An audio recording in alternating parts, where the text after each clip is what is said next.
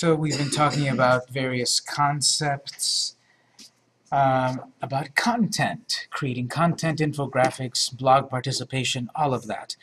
And if you're interested in more of that discussion on social media, I'm teaching the social media class. I recommend you get into it. So what I want to talk about now is I want to show a few things regarding tangibly what to do on a website, and I guess depending on the show of hands here, this will guide the lecture. But how many of you currently have a website? Can you raise your hands? Okay. And those of you that have a website, how many of you currently, is it built with WordPress? Majority. Okay. If you don't have a WordPress or don't have a WordPress based, if you don't have a website or you don't have a WordPress website, you can still follow along, and these concepts will still apply to your website slightly different ways.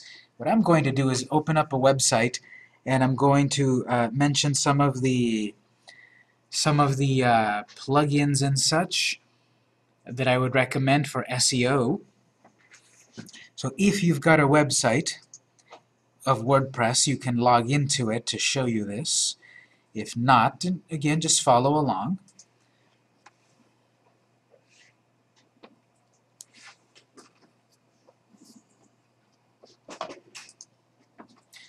Let me log in here.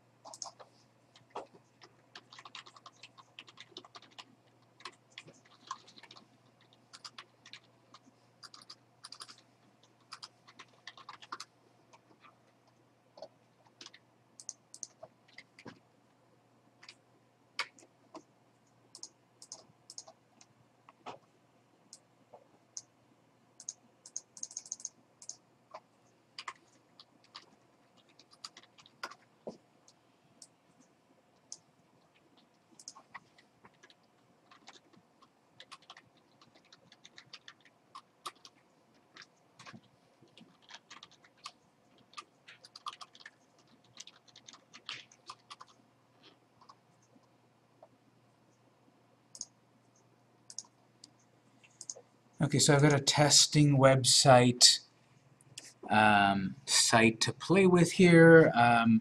Again, we don't have the time to get very deep into WordPress. Take the WordPress class. But what I want to talk about is that we have, under WordPress, we have the ability to add plugins to our site. Up here on the menu, we've got different things that we can do. One of them is plugins. Plugins are like extra features, like mini apps that we can add to your website for more features. So I'm going to make a note here. Notes on SEO for WordPress. And what I'm talking about will vary to some degree if you don't have a WordPress, but the concepts should still work. Plugins. Mini apps that add more features to your site. For example, I teach an e-commerce class, which is building a website to sell products. And I use WordPress. I teach WordPress in that class. And WordPress does not have the ability to sell products built in. You have to add that feature via a plugin. So there are plugins for just about every kind of thing you want to do on your website. Let's say you want to have live chat on your website. Someone visits your website, you get a notification, someone's on your website, and you can turn on your system to chat with them live. You've probably seen that on websites out there. You're visiting some website, something pops up. Would you like to chat with someone for tech support? And you can do that with a plugin on WordPress. You can sell products with a plugin on WordPress. And there's several plugins about SEO for WordPress. So in this testing site here, the one that I'm recommending in WordPress, we can always add a new plugin. and I might see featured, popular, and favorite plugins, and it's probably under popular, or if you can't find it, there's a plugin called Yoast SEO. This is one of the big ones for SEO features, to add extra SEO features on your website. If you've got a WordPress website, if it's a different kind of website, you need to research on your particular site what you need to use. But the two big ones are Yoast SEO and/or all-in-one SEO pack.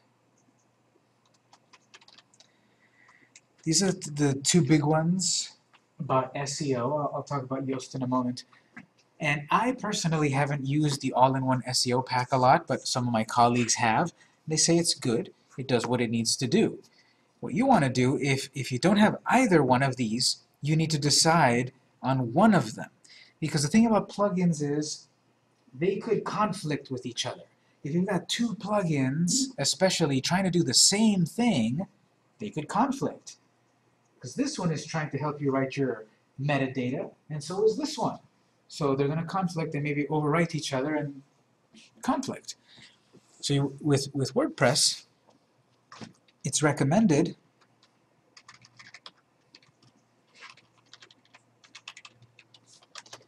use one plugin for one task. Don't have two separate shopping cart plugins. Don't have 2 or 3 separate Twitter plugins. Have one plugin that does one thing, or else you might have conflicts.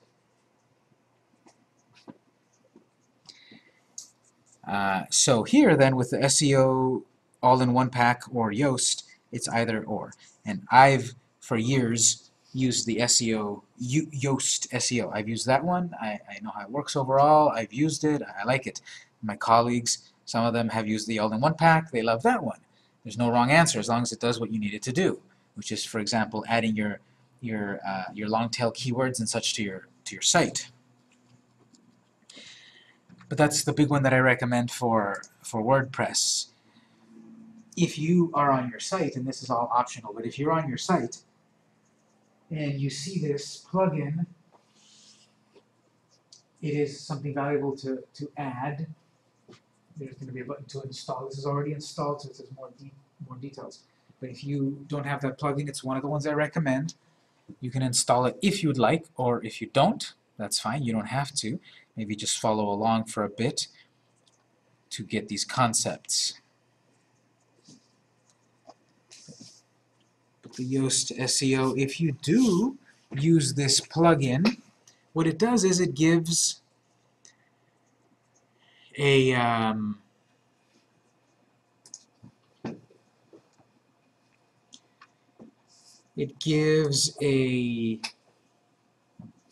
new menu item, a brand new SEO menu. WordPress didn't have that feature. WordPress has some built-in SEO features that are good, but then this program that is more focused is a little better. So, quick overview of this plugin. Remember a while ago, on the second day of class when we set up the webmaster tools, one of the questions that it asked when you were setting it up was submit a sitemap. And at that point I said, unless you know you have a sitemap, don't fill anything in there. So this plugin, right there, XML sitemaps, it has the ability to create a sitemap of your site. So you would use a plugin on your site to create a sitemap. And this is basically to turn it on and off. All of these other options, these defaults are fine. And now what this gives me on my particular site It would give me a sitemap.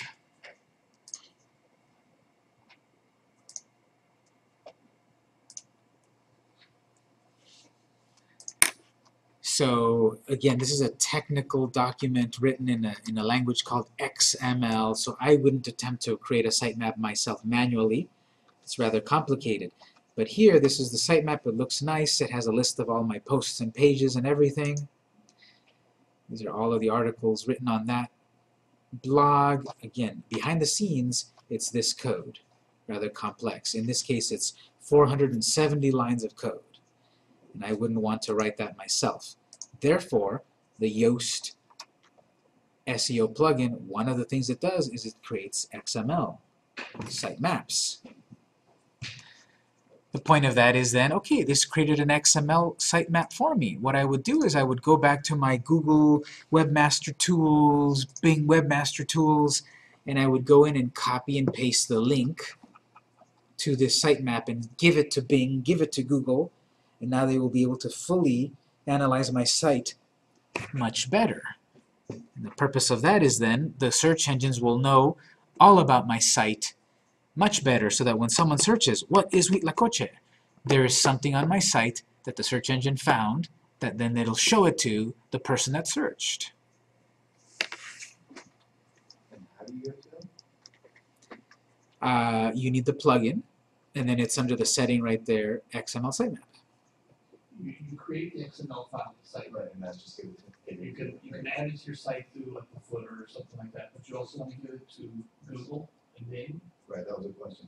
So it's in your console, It's just, there's a setting for it, and that's how it knows how to find everything in your website.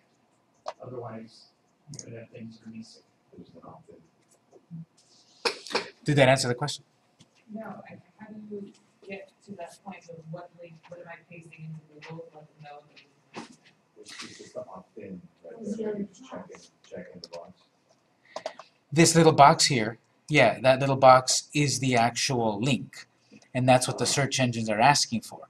So when I go back to Google Webmaster Tools or Bing Webmaster, Google Analytics and such, there's a box in there, submit a sitemap. So this line of code for my particular site that this particular plugin created for me, I take that, copy and paste into Google, into Bing, and that's the sitemap. That's, yeah, I have to go back to the search engines and tell them, here's my sitemap. The good thing is that it says you do not need to generate it every time. People often ask, okay, I created it, but do I have to update it manually or every time I add a new article or a new page and such? Because this plugin is designed to handle this, it recreates the sitemap every time that's necessary, and then submits itself automatically to the search engines. It tells the search engines there's something new. So then that's how you can stay current on the search engines, because your sitemap is telling the search engines there's something new. Can you show us which one is the one that you recommended, the actual plugin?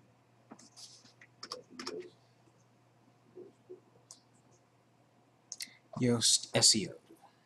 They named it here a little bit different here, but it's just Yoast SEO. And that's under classical script. Yoast SEO.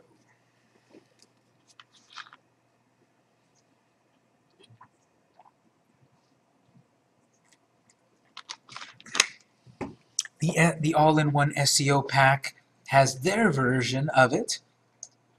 So again, that's why you want to do either or. You either want Yoast SEO or you want all-in-one. Now, if you're on, let's say, Squarespace instead of WordPress, they have this feature there as well. You just have to look at the documentation. How do I turn my sitemap? Your particular thing has it. During lab and such, we can check on yours if you don't have a WordPress site. But because WordPress has the largest market share, that's why I kind of focus on it most of the time. You can also get your sitemap. Here's another particular one, and or Jetpack. Jetpack is another great plugin. This one is like a Swiss Army knife, in that it can do many things.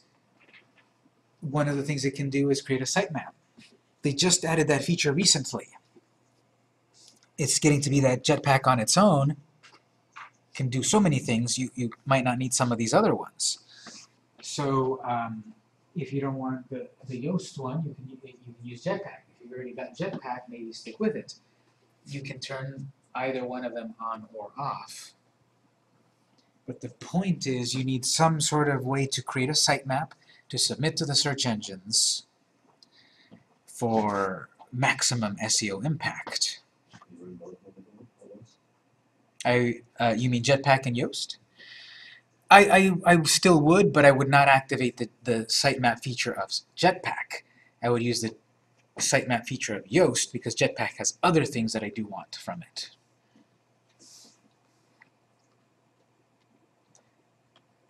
So that won't cancel out, like Yoast and all in one cancel each other out, but Jetpack can work with Yoast? Yeah, because Jetpack also has a bunch of other features that these other two don't have. So you can turn those on and off. I don't want the sitemap on Jetpack, but I do want the enhanced Twitter distribution, for example. So, so I do use both of those, Yoast and Jetpack. In that case, they don't conflict.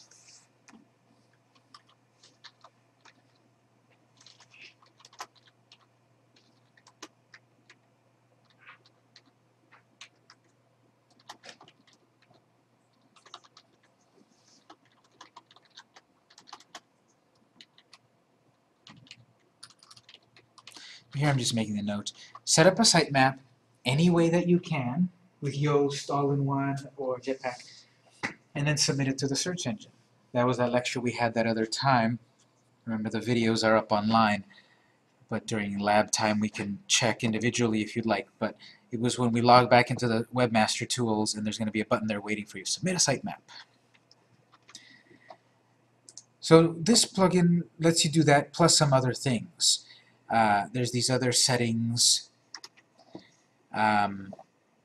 Most of the default settings here are fine.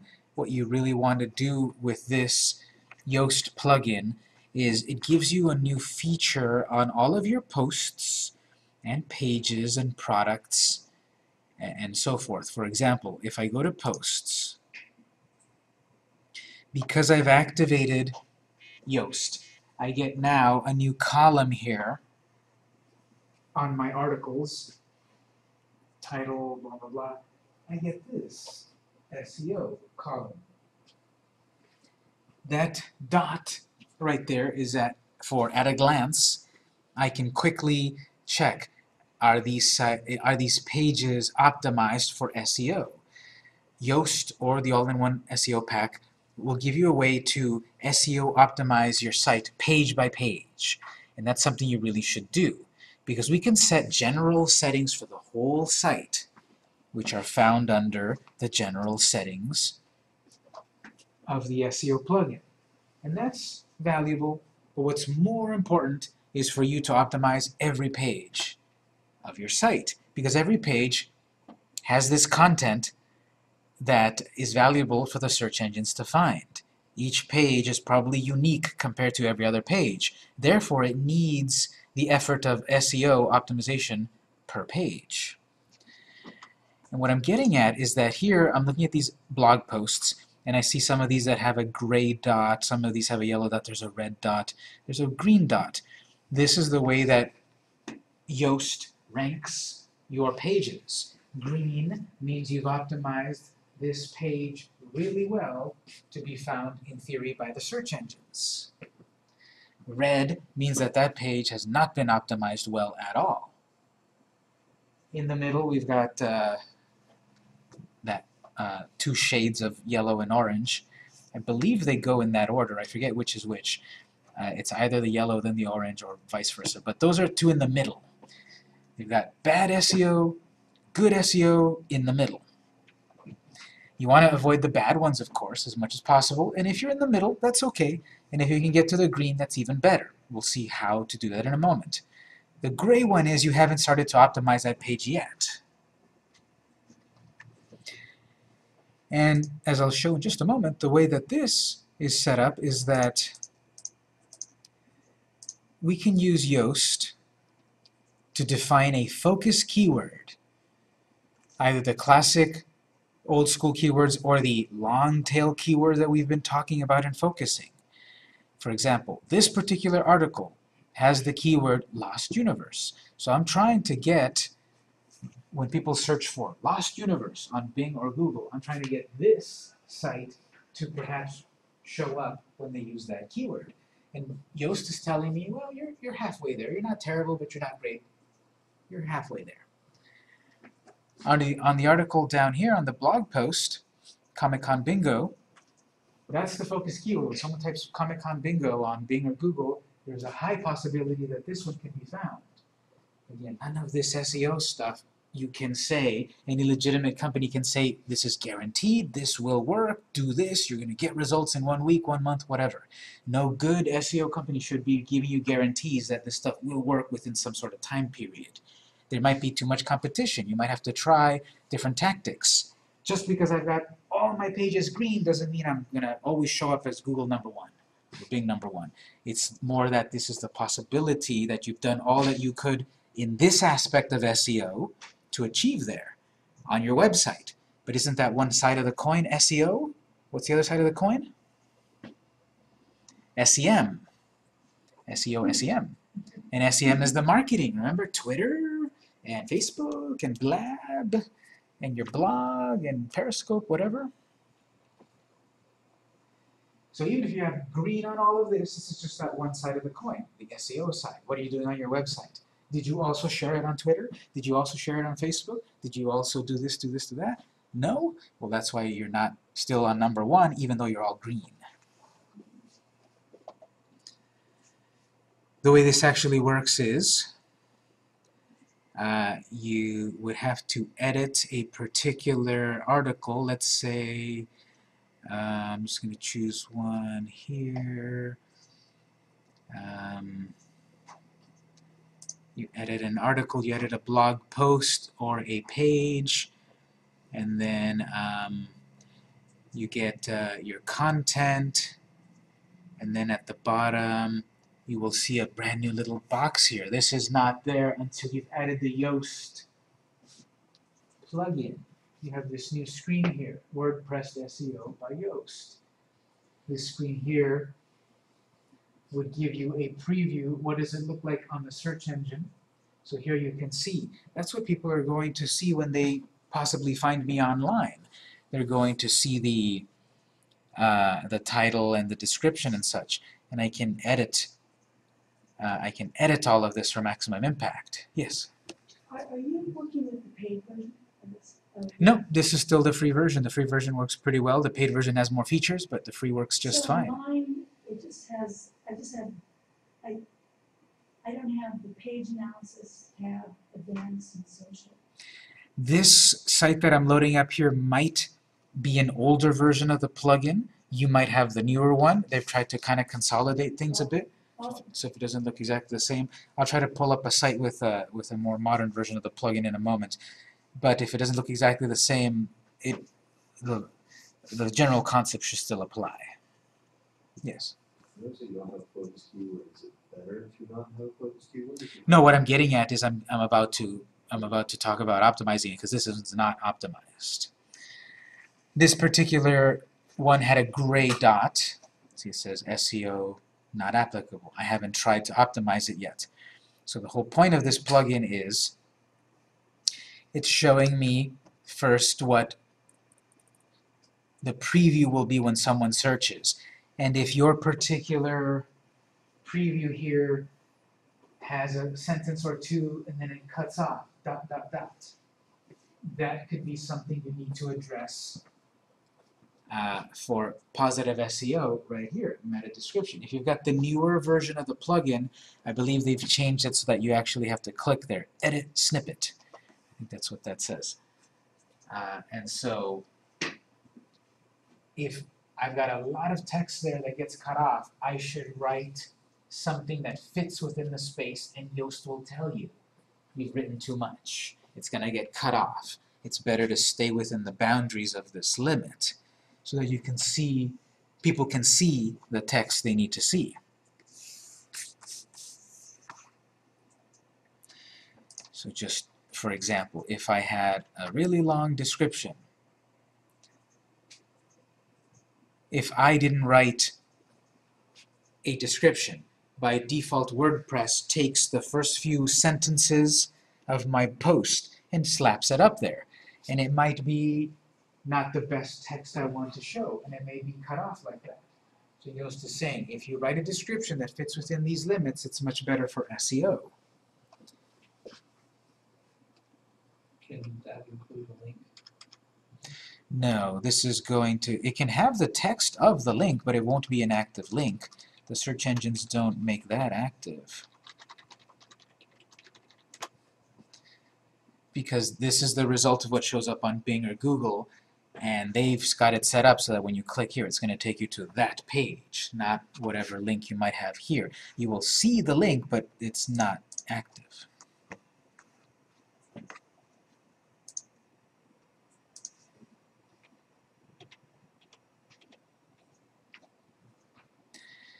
So on this little box of the focus keyword, that's just their term for that keyword, long tail keyword. This is also part of how this analysis is done. How do you get the green dot? So let's say I put in a focus keyword of costume. As I'm typing, it might be suggesting, this is live, these are keywords that are coming from Google that people might be searching for. So I had an idea to type costume. Maybe someone on Google typed costume. But Google here is saying, well, people are searching for costumes, costume store, costume jewelry. Maybe one of these suggestions will work well on this article. However, just because I get a suggestion doesn't mean I need to take it. Maybe none of these quite fit with my particular post. But perhaps Costume Gallery does, because that particular article is my top 10 costumes at Comic-Con. So let's say I'm using the focus keyword, Costume Gallery. That's what I want this site, this page on my site, to be found by when someone searches on Bing or Google. Depending on your version of the plugin, it may automatically then analyze your page and change the color of your dot. On my particular one, I have to update it. I've got an older version here. Yes? When I tried mine for focus keyword, I didn't get a drop down of Google keywords. Did anyone else try and not get that? You get the keyword that popped down. Did you get a drop down? Well, again, I should have double-checked that I had the latest version of the plugin. Sorry. I might have an older one that had that feature and maybe the new one doesn't. You guys probably had the newer one. This one, I haven't updated this one since last year, so I might have an older version. Mine might be weird also because it's a site of this woman's drawings, and it doesn't have paragraphs or anything. It doesn't have text in it. Well, Just titles of the... that's not quite what's happening here. Whatever you're typing here is what people would be typing on the search engines. So maybe also if it doesn't show anything, it might be that that particular word, no one's really looking for it. Yeah, I don't get words. So then depending on your plugin, okay, mine is then saying here, Costume Gallery, that's the keyword you're trying to use, but you have not used it in the heading, you have not used it in the title, etc. I think nowadays it shows it to you more like this, page analysis, I think it shows it to you more like that. So look at what I've done right, what I've done wrong. And in total, it then aggregates that into the one dot. And in my case, so far this article is on the OK, it's on yellow. I would definitely get it out of the gray or the red. I would try to get it to the green as best as possible, but if I'm somewhere in the OK area, that might be good enough, because I need to do this. You should do this for every page of your site.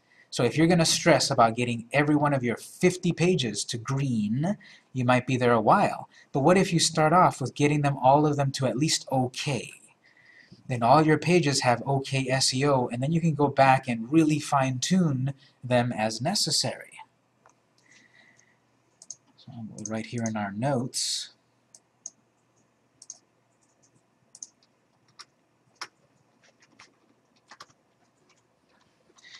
Use the plugin to optimize your site page by page. The one general setting is not good enough because your page is, the screens on your site are unique with unique content, so you want to optimize each page. Think about each page being like a mini website that someone could be looking for the content of that one page. So therefore, what do I need to do on that one page to get it found by someone searching? Use the plugin to optimize your site page by page. And with Yoast, because I'm not exactly sure how the all-in-one pack does it, but in Yoast, try to get as many of your pages to at least OK. Get it out of the red, get it out of the gray. Get to the orange or the yellow, and then obviously the best would be the green. But the reason why you might not be able to get to green, it's right here. For example, the page title is more than 40 characters and less than 70. So great, that means I wrote a title here that fits within the boundaries. Maybe I need to write a very short title. Maybe I need to write a very long title, so I don't get the green. But if I can write it within those parameters that it's telling me, that gets me one green out of many. So that SEO title, that's different than the page title that you've actually put on your WordPress. It's the same. By default, so up here on my page title, Top 10 Cosplay Comics Day 1, it's the same that shows up here. Also, depending on the theme, it may add extra stuff. My theme also adds the name of the site here. So this page title here, by default, it'll take what you wrote on the page. You can craft it to something else, such as the best costume gallery. Right, so you're not going to change your slug or whatever it is. Exactly. It's not going to change the address, the URL. This is only going to change the title. And then now on Google, it would look like that. The best costume gallery, and there's the keywords there. And then Yoast sees that.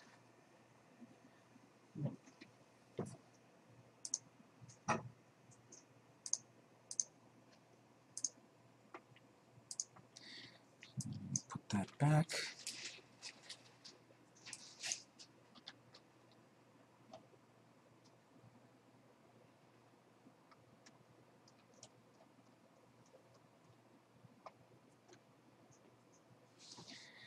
So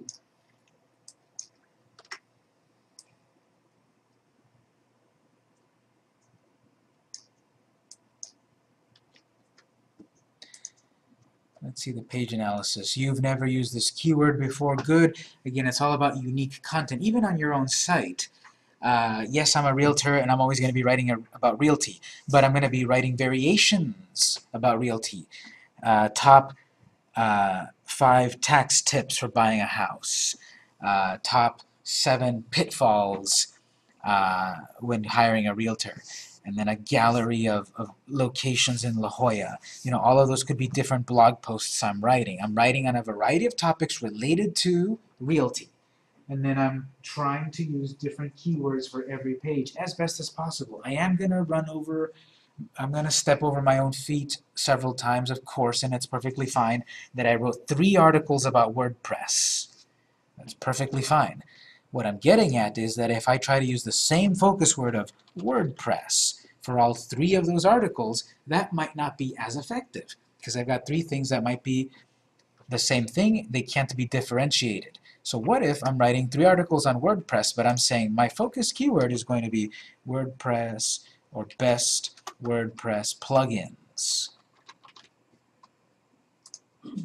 So I'm going to write one article about the best WordPress plugins with that title. I'm going to write another one, how to install WordPress. So I'm still trying to get to those keywords of WordPress, but I'm doing the long tail keyword versions. The best WordPress plugins, how to install WordPress. Those are keywords. Those are long tail keywords that people could be searching for. That's what it's telling me here. You've never used this one before. Yes, you are going to get that yellow or red sometimes, and again, that's okay that you're not getting green on all of them. I'm trying to get okay and higher. Oh, and then I see it here. It's red, then orange, then yellow, then green. There are 314 words contained. That is more than 300 word recommended. Now, I believe I mentioned it in this class, and I also mentioned it in the blogging class itself. For those of you that haven't blogged before on a regular basis, I recommend you write 100 words per month. Now that's if you are a beginner. The more advanced you get in all of this, notice the plugin here, 300 words at least. Well, if I'm barely getting by with 100 words a month, I'm going to have a harder time 300 words a month. I'm going to burn out faster that way. The point is, this is often one that people really beat themselves up to get to, and you might not need to. It's not the only one that you need to get green to get a good result overall. You can have pages or articles with, 20 words, and you're going to get a big old red. But that's okay, because I've got all these other greens.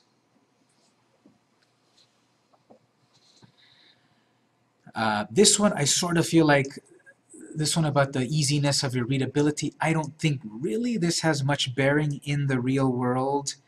That's just something that you'll kind of possibly put in there to show off.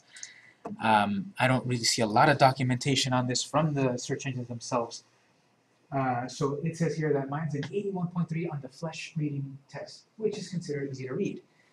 Now, I'm not going to dumb it down to 81% if I'm writing a really complex paper on astrophysics. So this is more about who is your target audience. Question? No, I'm just gonna say, I do know some doctors that can't write simple blogs. Yeah. So you've got something like this to remind them. So this one, if I get that green, fine, but if it's yellow, red, whatever, it doesn't quite matter. It's for your audience. Who are you writing this text for? If you need to spell out deoxyribonucleic acid instead of DNA, then that, is it right, is it wrong? It's who is your target audience? Yes? So you have 15 outbound links, so you really, that sounds like a lot. So you've got a lot of outbound links on that one article? These are outbound links? Yes, these are links from this article to someone else's site. The point of this, and notice it's still green even though it seems like a lot, the point of this is to try to get backlinks. Let me come back to the concept over here of backlinks. So one way to try to get backlinks, fishing for backlinks. Now that might have negative connotations. I'm going to say outbound links. Inbound, outbound, you get the idea. What I'm saying here is, if you link your website to other websites, you may get a link back. I'm not saying to them, please link to me, I'll pay you, please, whatever. I'm linking, I'm not even telling them, I'm not even alerting them, whatever. I'm linking to their site. WordPress, if you connect one WordPress site to another site via link, the other WordPress site is made aware of it. I have a screen somewhere here in my WordPress that tells me all of the WordPress sites that are linking to my site. So there's other webmasters out there that know what they're doing, and they check their links. I think it's under comments. They check, oh, I've got a new link to my website. And at the minimum, they see that I link to their site and say thanks, and they move on, or nothing at all. Best case scenario, they see, who is this vCompost that's linking to me? Let me check their site. Oh, they've got some good site, they've got some good content there, they've got that great article. I'm going to think about them next time when I write an article. I'm going to link back to them. It is a really long, roundabout way, but perhaps you'll get some links that way. So that's that tactic. Phishing for those backlinks. You link to some other site that is relevant, of course. Don't just link to any site because you want to link. Link to them that they relate. You're phishing. You're linking to their site. They get a notification that they've got a new link. Worst case scenario, nothing happens. Best case scenario, you get a link back. And backlinks are valuable for SEO. Is that like in Twitter where you follow someone and then they're like, okay, I followed you, now you follow me? Yeah, to some degree.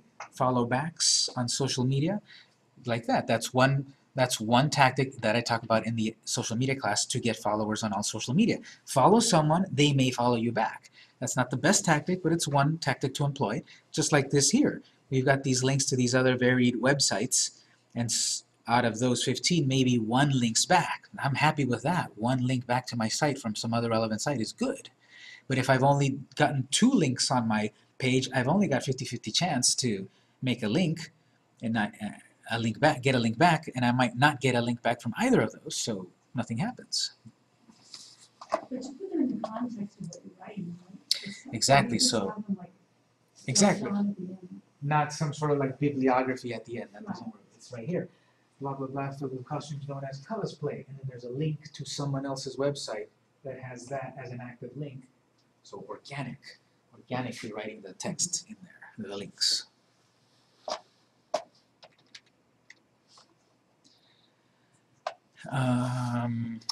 So if you don't have any links, so here it's kind of, it's suggesting to you here, it's helping you, it's telling you, if you don't have any links from your page to another, that's what it's trying to tell you. If I wasn't here to sort of explain that, you might think, well, why does it want me to link to some other site? I'll just link to Google. I'll just link to Wikipedia. You're not going to have any value out of that. Google and Wikipedia really are not going to link back to you in the way that we need it to. So you are going to link to some other blog, some other website, someone else's website. At least one link. I believe you get green with at least one link out to someone else's website. And that's supposed to be telling you, link to someone else to try to get a link back. A very valuable one to do, which mine is okay. I can fix this one easily. No subheadings appear in the copy. Copy is just a technical term for the text of your article. This is all of the text of my article. This is the copy. And what it's telling me is there's nothing here that is set as a heading. All of the text that I've written, WordPress tells me it's just a plain old paragraph. If you don't see that, it's because your toolbar is hidden. I'm going to open that toolbar there. But all of this text that I've written is plain old paragraph text. The search engines like it when you mark some of this text as a heading, as a way that it divides the document, organizes the document. Let me show you what I mean here. Like from a distance. From a distance, this paper, you can't read it, but you can see there are various sections here. There are things that are bold that stand out that tell you this is a chunk of information here. This is good organization. This can be translated to an HTML to a website, and it might have some good SEO because it's got headings. This is a tag up here that's been made big, like heading 1. This is one over here, might be a heading 2. This is perhaps another heading 2. The document is divided into sections with headings. The search engines like that. That's organization. If you are not dividing up your content into chunks that could be hurting your SEO. And Yoast here is telling me you haven't used any heading tags. Now it's not giving me a red out of that, so you see it's not terrible that I haven't done it. But I bet as soon as I add one more, such as, what if I make a section called In Conclusion? And I set that as some heading. You know, visually, now there's something divided here so that I can properly read it. And I see how that stands out. My mind shifts to read that. And if I look down on the analysis, heading, It's up in the red. Now it's red because it's saying you haven't used your keyword in the heading. So see, I've got the heading, but it says, well, what about using your keyword in the heading? If it makes sense to, I would. So instead of in conclusion, my keyword is costume gallery, right? So can I possibly put a heading with that? Such as the best costume gallery 2016. What if I divide up this article into different years? And therefore I've got a heading, and I've got the focus keyword in the heading. And then now I should get that green because keyword subheading in copy. While not a major ranking factor, this is beneficial. So after all of that. But that's how I would try to get as many of these as green as possible. I would try to do what it's telling me to do here. It's telling me that my page title might be too short, but you know, it's still not red. I don't have the keyword in my address. When I wrote my article and created this address, the address is this right here. And I don't have that keyword anywhere in my address. If only there was a way to somehow change that. If you edit it, does it change it in the database? Exactly. So if you click edit, that'll change your address, and that's where you can put that focus keyword. Top 10 best costume gallery. The trick here is that you do have to write this lowercase, no spaces, no special characters. So if it was like an article that was, I can't get my kids to eat Brussels sprouts, I would write the address here, I can't, without the special character, get my kids to eat veggies. That's a focus keyword. Parents are searching for that. How do I get my kids to eat veggies? So you have to think about how is someone going to possibly search for this.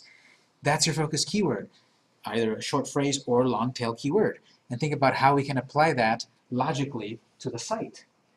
Now, I don't have to do this. I can just ignore this one because this is one of the many factors that are helping me rank. So maybe I don't want to do that one. Maybe I do. Maybe I don't want to break that link, because if you change that link, it might break other links. Let's say worst case scenario, it's going to break my link. Well, I might not want to change it. It doesn't appear in my address, but notice it tells me, if you decide to rename your addresses, be sure to check the old URL 301 redirects to the new ones. It's just, that's a technical thing. That's why you might not want to do this unless you know what that means. I've got other things I can try to fix, such as my keyword density. I barely use that keyword one time in the actual copy of my article. I need to use it maybe 1 or 2 more times. But this is a percentage based on how much you've written. So if I've written 100 words and I've used it 3 times, then I might have overused it. But if I wrote 500 words and I use the keyword 3 times, it might be enough. I don't know what enough is. The plugin helps me. It's on the orange. It's leaning toward the not so okay. So I'm not going to go through every single one of these, but this is the concept here. Yoast is helping me, and the SEO all-in-one pack to a degree helps you as well. Yoast is helping me craft the SEO page by page. And that's something you need to do. You might say, well, I don't have any blog posts. Do you have a home page? Do you have an About Us? Do you have contact? All of those can also be optimized. If I go to Pages, I've got an About page, at least on this one, and it's got an OK. Maybe I want to get that higher. But maybe if you've created your products page, your contact page, your team members page, and you never optimize any of those, not thinking about it, Yoast will remind you of that. And they're all going to be gray, or worse yet, red. So that's the whole point of this plugin, to help you optimize your site page by page. So you probably get better at this as you, The more you do it, yeah. you're already going to You start know. building As you start working on it, you're already going to know, okay, I need to think in terms of keywords, and how do I add them to my site judiciously, and I've got a great idea for an article, but now I'm going to think about how to use that keyword in the title of the article.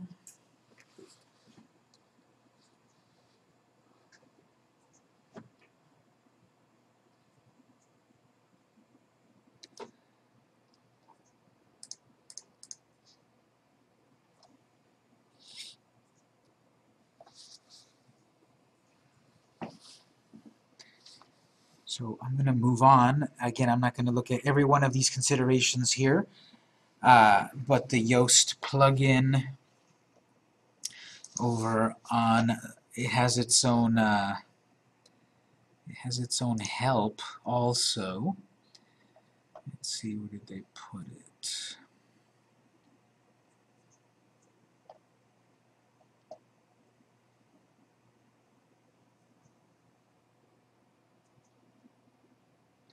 Usually the plugins that have a premium version, because this is a totally free plugin and it works really well. And they have a version where you can get the premium one with a few more features.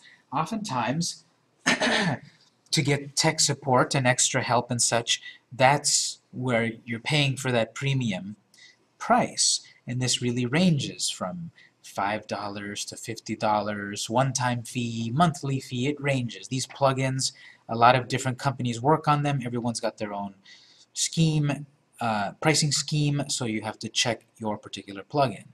So for example, for more advanced help, how does it all work and such, I can go back to the website, maybe get some premium help. But that's the way things work on WordPress nowadays. There's so many great plugins out there, so many great themes, widgets, all of this great stuff. People often give them away. Maybe they solicit donations, or maybe they have this freemium model where you get a lot of great stuff for free, but if you pay a little for the premium services, you get more. How do you do this if you don't use WordPress? HTML site. On your HTML site, you're going to be editing your code, and you're going to see in your code a section of meta tags. And you're going to need to write code in Dreamweaver for the particular description. That is only one piece of the puzzle, because notice what Yoast does. It counts your keyword density and all of that. It reminds you you're missing your keyword in your title, and you have these number of links, and you have these number of words. So there is going to be some limitation in classic Dreamweaver to do most of this. That's why people are moving away from that. Use Dreamweaver, just Coda, or just Well, the same thing. With any sort of coding, again, the short answer is you can't do it with plain old code, because you need to count your words. You know, you can copy and paste that into Microsoft Word and have it count for you to decide if you're within that limit. And then, you know, to add something as a heading, well, that's pretty easy in the code. That's just setting something as H2. And how to make links to make outbound links. You can make links with the A tag and so forth. So some things can be done via code and some things not. Maybe during the break we can talk a little more on one-on-one. But these modern website building tools like Weebly, Wix, Squarespace, WordPress make this easier. Classic ways of doing it in HTML is a little more complicated, but it's still doable. Other general questions about this discussion? All right, let's take one more break, and then when we come back, we'll talk about the analysis of a site. If you'd like your site, if you'd like us to talk about your site, I'll pull it up here, and then we'll talk about it. So it's 3:02. Let's take a slightly shorter break. It's 3:02. We'll be back at 3:10. So just about 8 minutes. And at 3:10 we'll do the site analysis.